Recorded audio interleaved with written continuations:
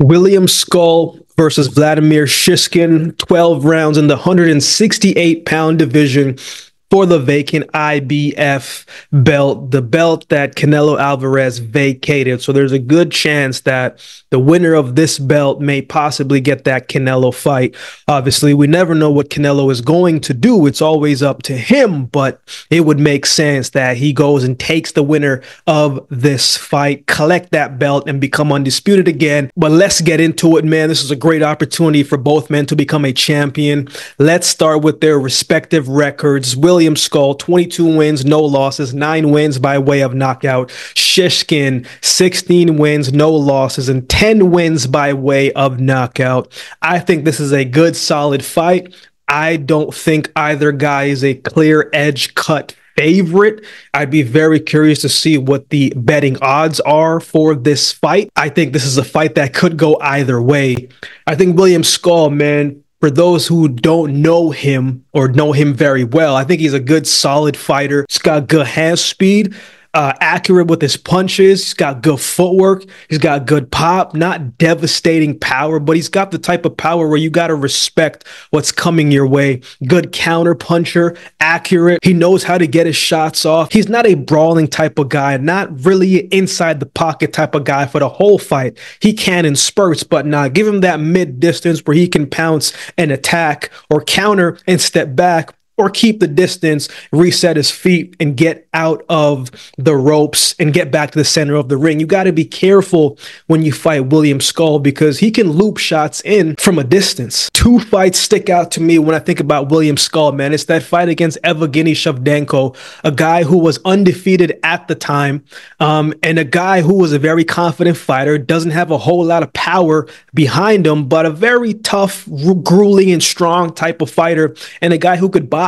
And I thought that Scull fought a very calculated fight, used his jab and kept the fight in the center of the ring, showed good defense, but most importantly throughout that fight, man, he made it a very boring type of fight, right? It wasn't the most exciting fight by no means, but Shevchenko could not hit the target. William Scull made himself very tough to hit. And if you can't cut off the ring against William Scull, he's going to use that jab and overhand right, uppercut. He's going to do those things from round 1 to however long the fight is going to be. He's tough to hit if you cannot slow him up. And the more the pace is at a slower pace, it works in the greater favor of William Scull because he's got that speed, he's got that explosive movement, and he can slip shots. A slower pace fight works great in his favor. And against Shevchenko, he took what was given to him, but he forced Shevchenko to chase him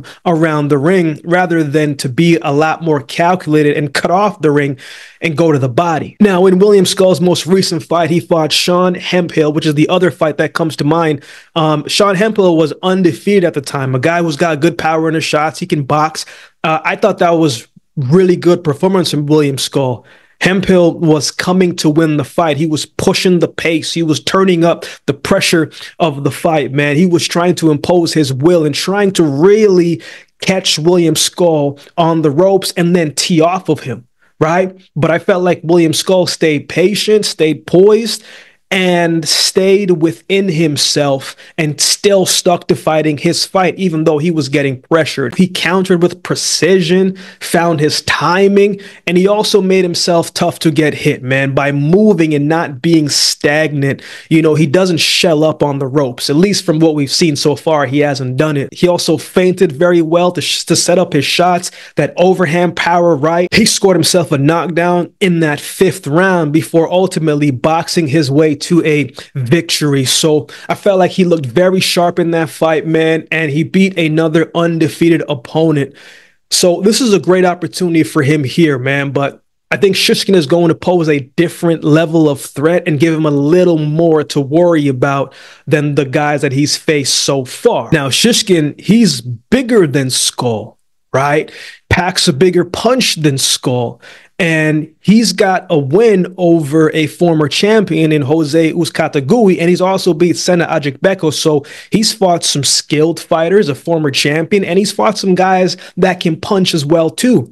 If you just look at the Vladimir Shishkin highlights, man, you would think Scull has no way of winning this fight, because if you're just basing off what you see, Shishkin's highlights have a lot of devastating knockout blows attached to him. Shishkin is different than Scull stylistically, because Shishkin is a more physical guy. He's going to be a little bit slower than Scull, but he's not slow with his punches. He still rips through combinations with good speed, and he's accurate with his punches. He's a guy who comes in with a game plan. He doesn't just headhunt all the time. He's going to go to all parts of the body, and he's going to make the body a priority. And he's got some steam on those punches too. Even his counters, they're powerful counters. And every shot that Shishkin throws is not just going to be that one-shot knockout type of attempt. He's going to touch you a little bit, right? Touch, and then come through with that power hand. You know, he's a guy who likes to be and is used to being on that front foot and imposing his power and physicality and his pressure on his opponents. He's got a nice uppercut, and he's looking to set that shot up, man. He's not afraid to let his hands go. He will go shot for shot. Like, that's the type of time that Shishkin is on. When he fought Sena Ajegbekko, man, he had some adversity to fight through in that fight. He had blood coming down from the side of his face.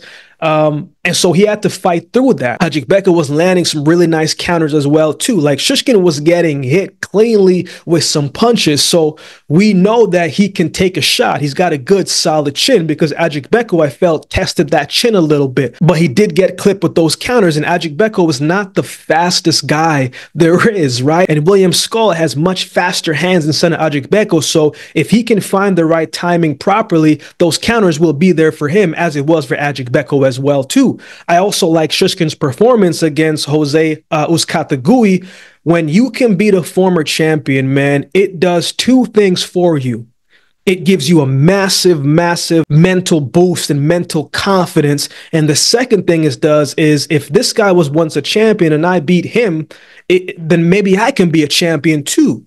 Right? So there are some really good things that I'm sure happened for Shishkin when he beat Uzcategui that makes him ready for a moment like this one. Shishkin's last opponent was a fighter by the name of Mike Guy.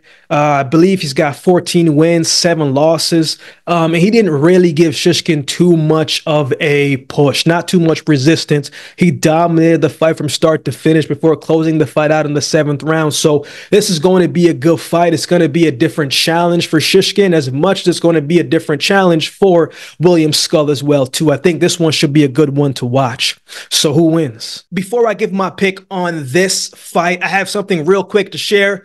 You know, I'm always looking to bring more light, more value, more opportunities for the community. I've been working on a few different things in recent weeks to not just grow the channel, but as I said, to continue to provide as much value as I can to each of you in our community. With that being said, I got some exciting news to share. I'm happy to announce my partnership with BetStamp and Sign Up Expert. It's a great opportunity for you to join some of the best sports books to get the best odds and new user offer. All you have to do is head over to my dedicated page at signupexpert.com/thebreakdown to explore a selection of sports books tailored to your region, each with its own unique offerings. So if you want to place a bet this weekend and on this fight and beyond, check out the link to find the best options for you in your region. Every sign up does support the channel, and it helps the channel grow and to expand and to create more opportunities, not just for me, but for our community. You know, I'm always looking out for you guys as best as I can. You can easily find the link in the description below this videos and videos moving forward. So get down there and check it out and find the best option for you. Now, let's get back to the video. I think this one is going to come down to whether Shishkin can cut off the ring and close the gap to get his shots off against William Scull. If he can't contain the mover, right, William Scull is going to counter him and box his way to victory.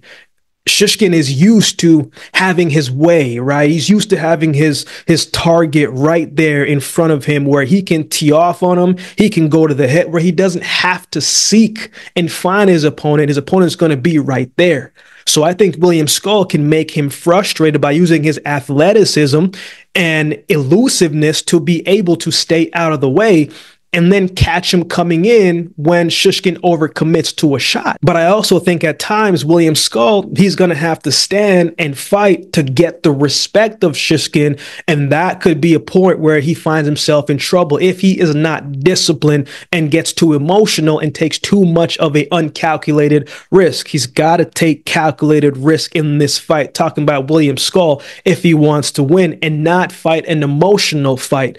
He can box his way to a victory. Again, as I said at the beginning, like, I'm curious to see who the favorite is here. I think this is a very close fight, but I like William Scull to win this fight by decision. I like the speed. I like the technical boxing. I like the movement of Scull over the bigger, stronger brawler in Shishkin. But at the same time, Shishkin could come in and he could knock out William Scull as well, too. Like, that would not be a surprise for me. He could score a knockdown. That wouldn't be a surprise for me.